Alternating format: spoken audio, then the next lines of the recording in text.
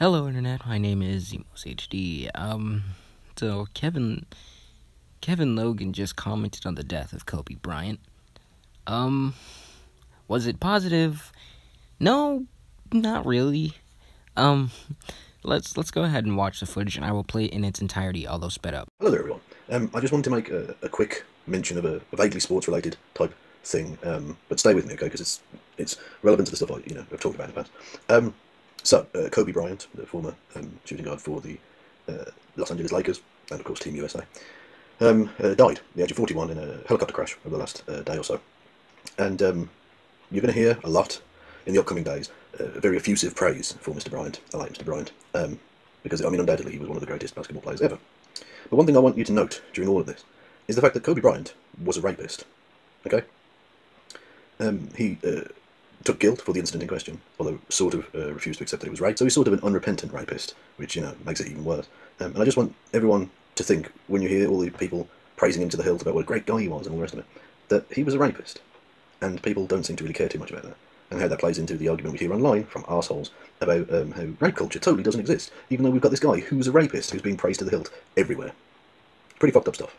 But I just want people to bear that in mind, if you follow this story at all, whatever. Anyway, so my condolences go out to the pilot of the helicopter and to any of the other passengers who might have been on board who weren't rapists.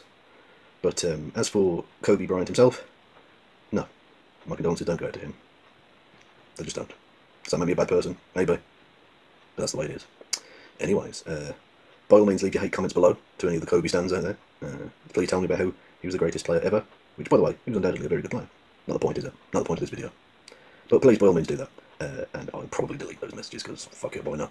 Anyways, thank you all for listening and watching. Pip pip.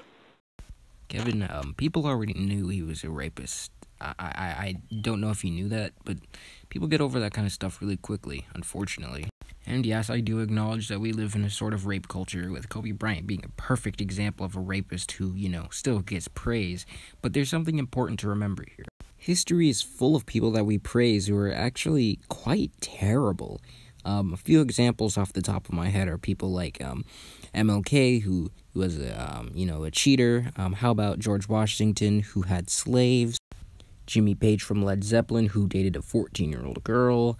Lyndon B. Johnson, who was a massive racist. Chris Brown, R. Kelly, the list goes on.